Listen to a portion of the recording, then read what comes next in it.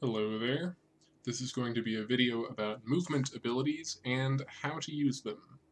So the reason for making this video is that I was watching Mathel's stream, watching him play his Cyclone Discharge character. He was, moving around, cycloning, blowing things up, whirling blades around. And I noticed that he was using the wrong form of whirling blades. And I figure if a player like Mathel, who is experienced and mechanically skilled, can use the wrong form of whirling blades, then probably a lot of people are making the same mistake. So I just thought I would talk about movement skills and how to use them. The four skills that I'm going to talk about in this video are Whirling Blades, Leap Slam, Shield Charge, and Lightning Warp. But of course, the very first movement skill to talk about is Walking. So walking moves at a base 40 units per second, which is just a good little benchmark to keep in your head. It's affected by movement speed modifiers, and that's about all that I have to say about walking. But 40 units per second is a good benchmark, because when we can then we can compare it to these other skills. So Whirling Blades is the first actual skill that I'll talk about, and it has a long form and a short form. As I mentioned, it has multiple forms, and the long form moves approximately 54 units-ish in about 1.4 seconds, baseline. And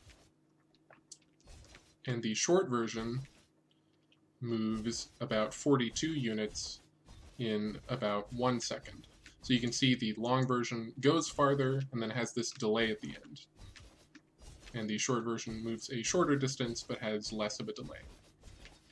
So that ends up working out in the short version's favor. The long version is about 5 to 10% slower than the short version.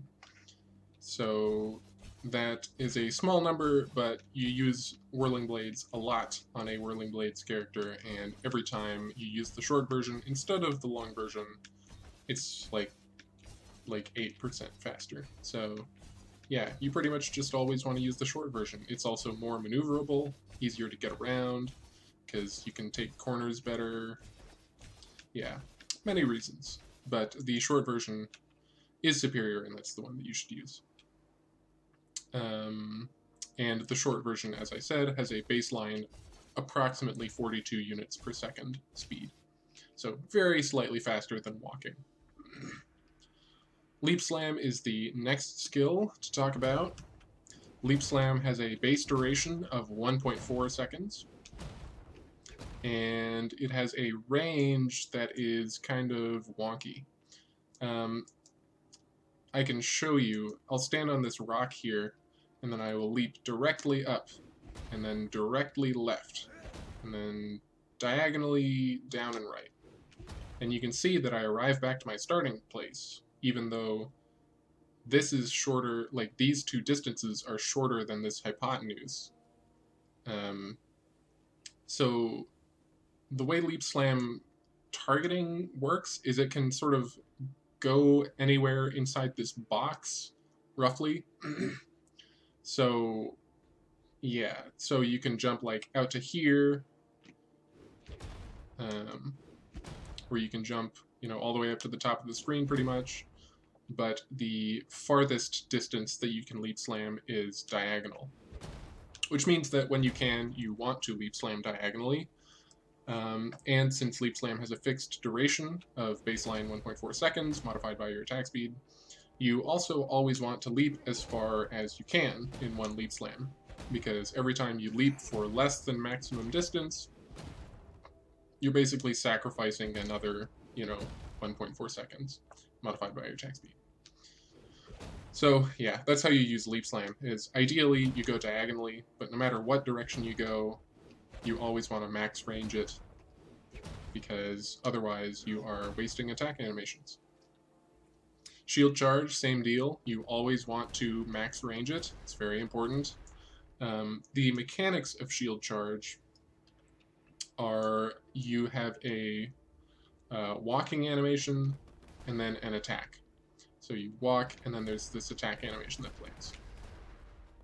So the walking is modified by a baseline 75% movement speed modifier, and it is also further modified by any attack or movement speed modifiers. So if you have a Bright Beak with a 50% local attack speed modifier on it, that's going to be 50% faster running on your shield charge. If you have a Quicksilver, 40% faster, additively with the 75% innate bonus.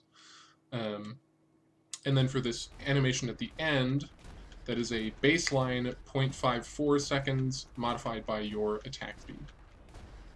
So every time you every time you shield charge, you have this run and then this 0.54 second attack animation, which is why when you see people just kind of casually running around doing less than max range shield charges, they're wasting a lot of extra time that they don't have to be spending shield charging. So if I start from over here, I do 2 long max range shield charges, I get all the way over here.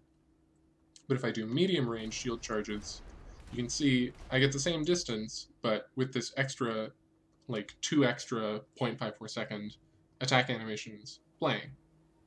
So this differentiates the great shield chargers from the medium shield chargers. Important to max range it. Now all of the movement skills that I've talked to up till now, oh, by the way, shield charge has a base rate, including the 75% increased modifier. You can cover about 45 units per second, including this attack animation on the end.